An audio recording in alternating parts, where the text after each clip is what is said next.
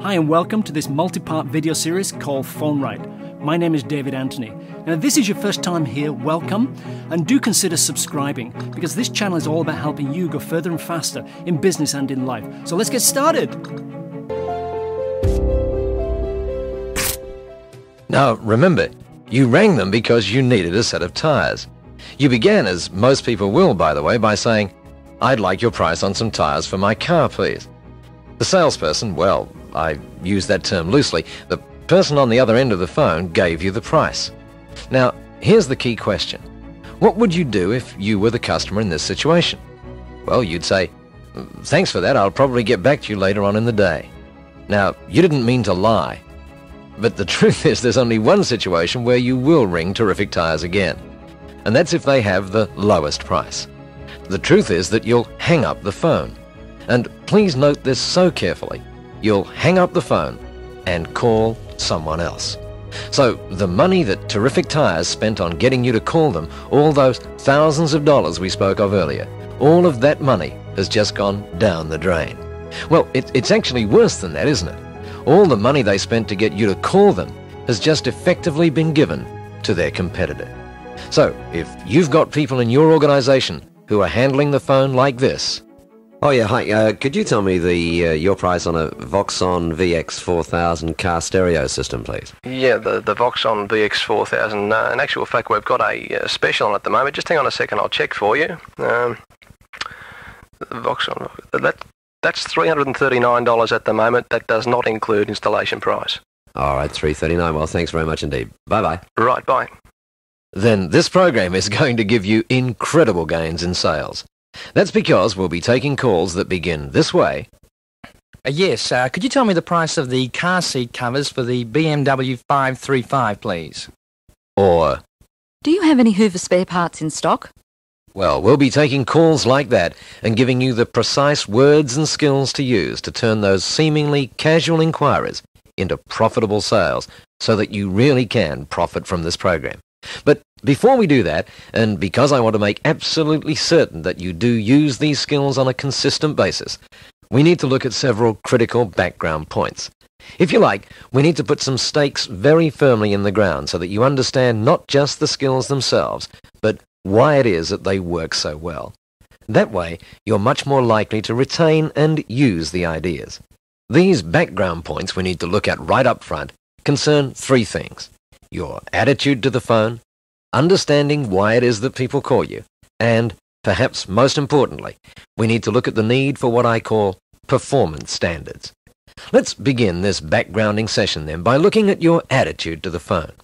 You know, some people have an amazing attitude to the phone. You're not one of them, of course, but you probably do know people who do this. They go home at the end of the day, and here's what happens. Hi, darling. How was your day? I had a heck of a day. Oh, really, sweetheart? What happened? Oh, the phone didn't stop ringing all day. Now, as we've said, you've never done that, have you? But you probably know some people who have. What an incredible attitude it is. When I hear people saying things like that, I offer them a very simple solution. And that's this. If the phone is so bad, why not let's call Telecom and get it cut off? Funnily enough, no one ever wants to do that. And that's because the phone is an incredible source of business when it's handled correctly. Our attitude should be like this.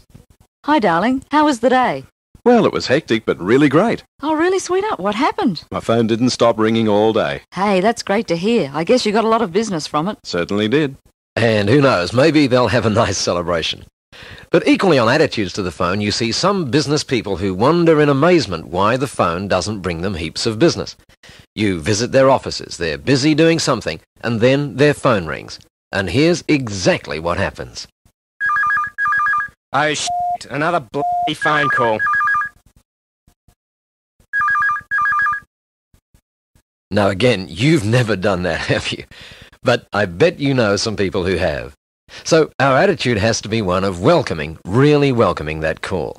And that's surprisingly easy to do once you understand precisely why it is that people call you. During our live telephone seminars, I asked the audience this question.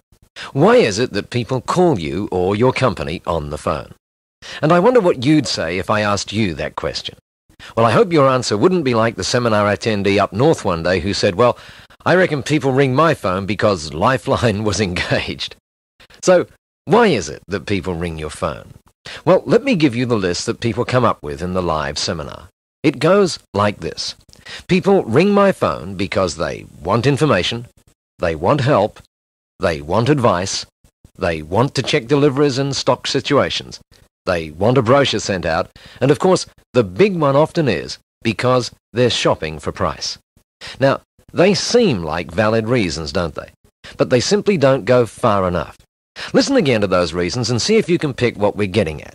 People ring my phone because they want information, they want help, they want advice, they want to check deliveries and stock situations, they want a brochure sent out, or because they're shopping for price. All of those reasons miss the main point. And that's this. With the exception of complaint calls, people ring your phone primarily because they want to buy. Now, we need to be careful with that. You see, I didn't say they ring your phone because they want to buy your product from you today. What we're saying is this. A critical phone attitude to acquire right now is this. People ring your phone because they're in the marketplace. That is, they don't necessarily ring you because they want to buy your product from you today. But by picking up their phone and calling you, they're saying in effect, look, I'm in the marketplace for this product. And of course, depending upon your phone attitudes and skills, you can convert that I'm in the marketplace person to someone who ends up right there and then deciding to buy your product from you today. As an example of that, take the caller who begins his call by saying, Yeah, could you send me a brochure on holidays in America, please? well, what do you know? Well, this person is in the marketplace for a holiday in America. And by the way, we'll discover later on that one of the worst things you can do in a situation like this is to actually send the brochure. But more about that later. I hope you got a lot of value today. If you did, click the like button. What that does is help us build our non-profit business school, UBLA. Check out in the description below to find out more about what we're doing and how you can help. This is part of a multi-part series, so keep your eye out for the next video. In the meantime, we've done a great playlist about why do small businesses fail. Check this link over here, and this will show you a great little list about how you can be successful in business. So thank you very much. Catch you again soon.